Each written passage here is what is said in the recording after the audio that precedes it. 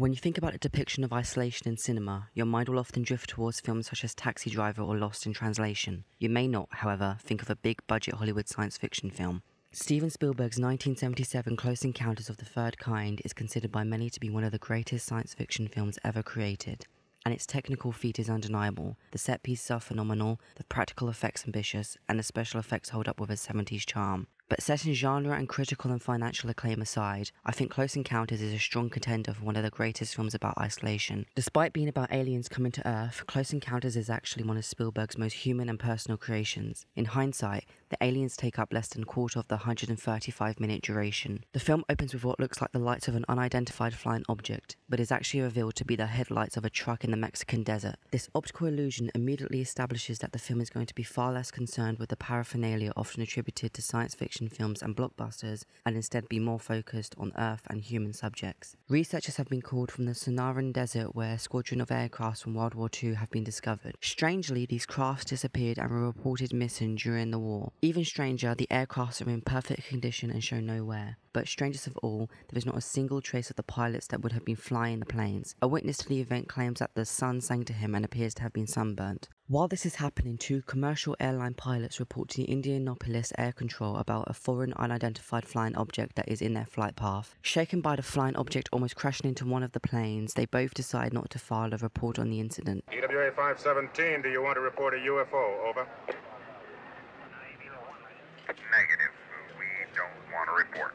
Later that night in Indiana, 3-year-old Bobby is woken when his toys begin to malfunction. Wandering off into the night, presumably following the extraterrestrials, his concerned mother Julian awakens and worriedly chases her son. Enter our protagonist Roy Learson, who quibbles with his family in a banterous way. Roy wants to take the family to go watch Pinocchio at the theatre like he did when he was a kid, but the children want to go play goofy golf. You can either play goofy golf, which means a lot of waiting and shoving and pushing and probably getting a 0, or you can see Pinocchio, which is a lot of furry animals and magic, and you'll have a wonderful time. Okay? Now let's vote. Although this is a bit played for laughs, this also foreshadows a divide in the family dynamic. Roy is an independent thinker from the rest of his family, and this split will only grow wider as the film progresses. Roy is a maintenance worker who is called upon when the city's electricity goes out. When on his way to the scene, Roy stops to look for directions, unknowingly crossing paths with a UFO. The electrics in his truck go haywire, and when he glares out of his window at a dazzling light, half of his face is burnt.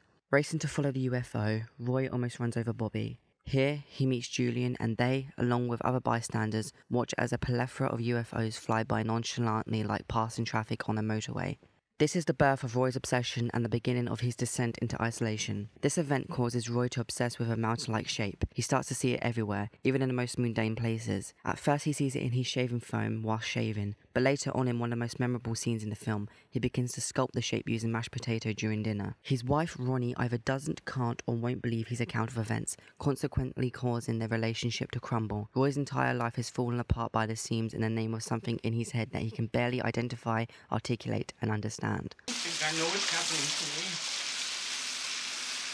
Having lost his job and embarrassed by Roy's antics, his family eventually leave him. Whilst this happens, Bobby is abducted by the aliens that visited him earlier in the film. Consequently, she too becomes obsessed with this mountain-like shape. Her walls quickly fill with sketches of the abstraction. Just as all hope seems lost, it is suddenly revealed in a news segment on TV that the shape that both Roy and Julian have been seeing is Devil's Tower in Wyoming. They both trek to the location where they are obtained and questioned in an attempted government cover-up. Here it is discovered that various other people from all over the country have also been having the same obsession with the shape. Roy and Julian eventually manage to get to Devil's Tower. They discover it is being used as a meeting spot for the aliens to make communication with Earth. After the iconic communication sequence through the use of lights and music, scored by John Williams,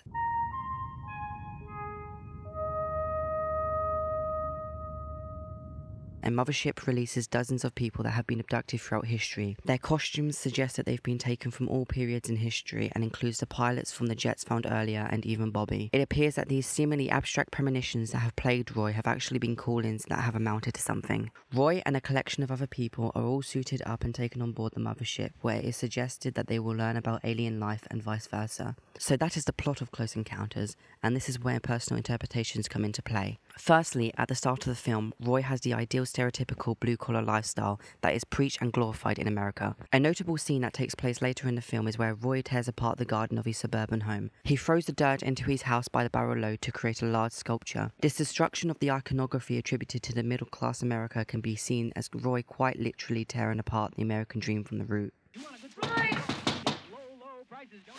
The plants are fine there! Roy, can you hear me? Hey! What are you doing? You're gonna love it, Ronnie! What do you mean? You really love this! Roy, what are you doing? Secondly, many read Close Encounters as a religious story told through science, and the religious subtext is undeniable, a reference to the Ten Commandments film, the worshippers in India, and the metaphors alluding to biblical stories. But I also think there's more to be read between the lines, the story of a troubled artist. In order to read the film this way, you only need to look at the context of the release of this film. Just 2 years prior, Spielberg had released Jaws, and although it would go on to break all types of records and become recognised as a pioneer of the Hollywood blockbuster, it had a notoriously devastating production. Shooting was 100 days over schedule, the budget increased by the day, and Spielberg was fired on a daily basis. He was sure his filmmaking career would be over. When you make a film, at least when I make a film, I have to be passionate about the subject matter. I have to know that that's all I want to do for the next couple of years. I just think it's very important to spend the time and, consider each film kind of the beginning, middle, and end of your life. This reading would also make sense of how various characters' obsessions with the mountain-like shape manifests itself through art forms. You an artist or a painter? Notably, sculpture, sketches, and paintings. It even explains the film's reliance on music and the message that it can be used as a universal language to bring peace. So the next time you feel that you don't belong, you failed, your head is full of ideas that people don't understand, or you feel yourself distancing from family and friends, look to the sky and maybe you'll find an answer.